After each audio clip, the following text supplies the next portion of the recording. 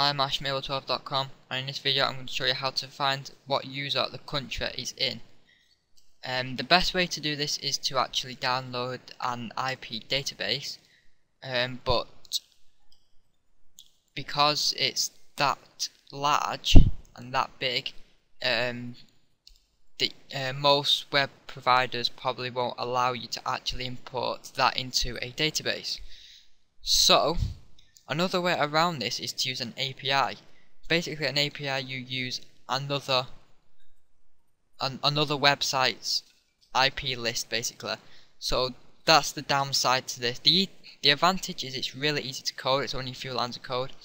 But the downside is that if their website goes offline, so does your well, not your website, but your script for determining the user's location. So if you've got headers, for example, and their website goes down, then your website won't redirect the user to the appropriate page. So that's the only problem.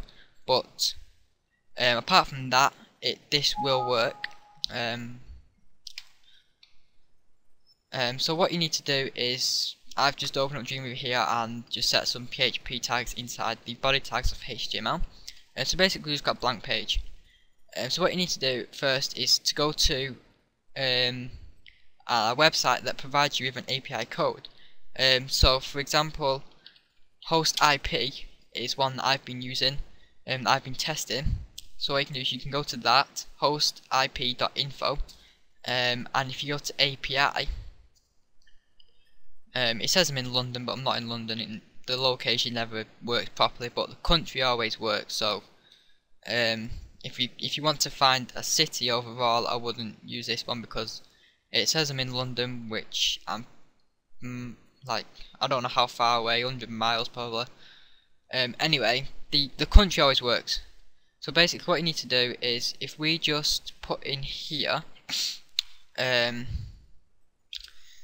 CC, actually, if I just show you what this looks like,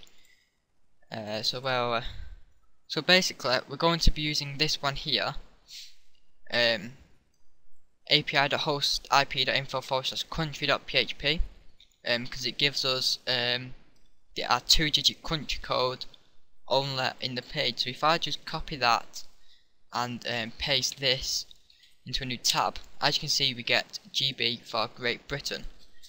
And I can't really test this in another country because I'm not in another country, and it doesn't really work for proxies either, so that's another downside, but I doubt your users will be using proxy servers.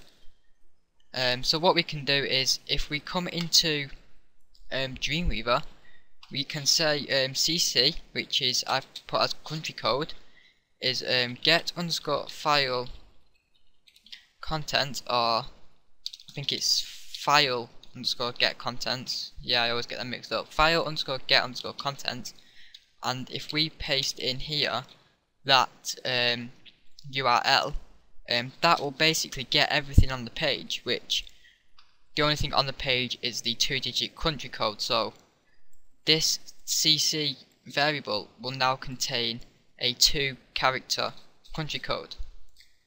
So as you can see, I'm in Great Britain, so it'll be GB, United States will be US, etc. Australia will be AU, I think it is. If you want to know country codes, then you can just type in two character country codes into Google, and you will get just a list of every single country in the world with the country code next to it. So now what we can do, now we've got the country code, all we need to do is just create a load of if statements to say, if CC is equal to GB, for example, then we can just echo out you live in, I'll just put Great Britain, for example, like that. And if I just not that one, this one, as you can see we get you live in Great Britain. Now I can't really test this for any others, but if you want to do US, so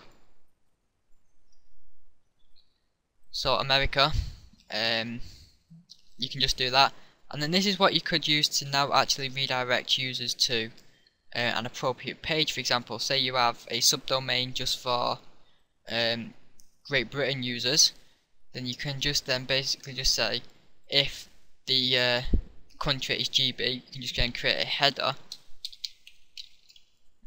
and say location gb.domain.com, for example, or if you've got them in folders, and you just put just something like that.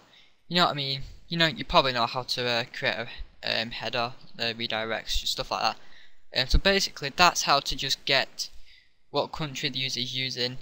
It is good to use an API, but if something happens to them, for example, they go offline or something happens on their servers, then chances are yours won't work as well.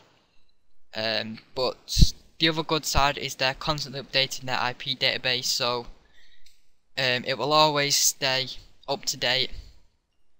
And yeah, basically there's not much to say about it. So thanks for watching, and I will see you next time.